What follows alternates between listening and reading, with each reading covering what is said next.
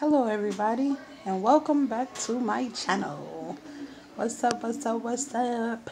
As you can tell, this is not going to be a hair tutorial, nor is it going to be a nail tutorial. This is about my journey with diverticulitis,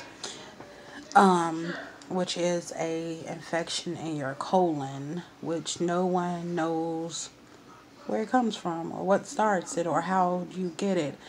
But on February it started on like January the 29th.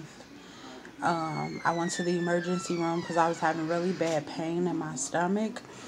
And I was admitted into the hospital. They told me that I had diverticulitis, which I had never heard of.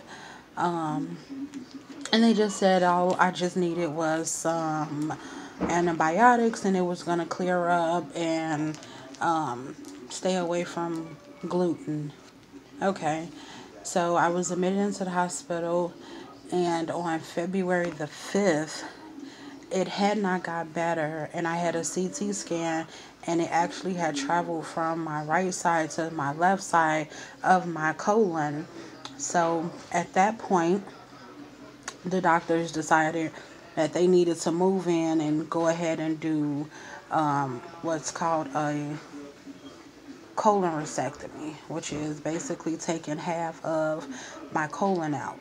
So they went ahead with that process, and along the way, what was supposed to be a 2-hour surgery ended up being like a 4.5, almost 5-hour surgery because along with the colon resectomy, they had to give me a colostomy bag, which is not permanent. It's only temporary. I'm only supposed to have it for 5 months. And also my appendix ruptured while they were doing their procedure. So all of that was going on. So now here it is, March the 29th. And I had the surgery on February the 7th, technically.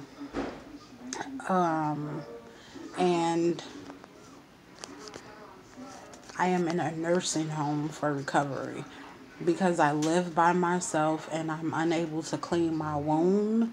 I had to come to a nursing home so that they can do my wound care every morning, and also the colostomy bag.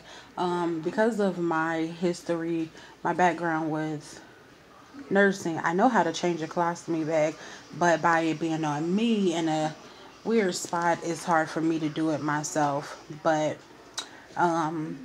following this video is going to be a slideshow of my, I guess, journey through it up until now.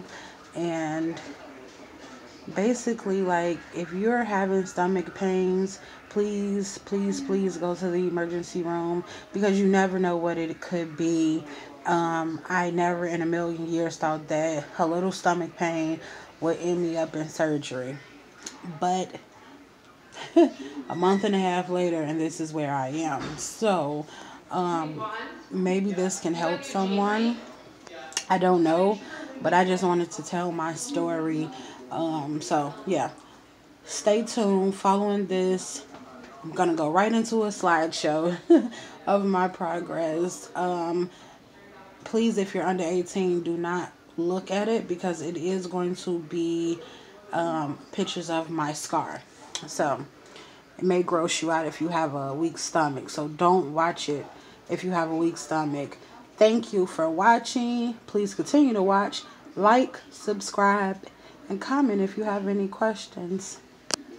Bye.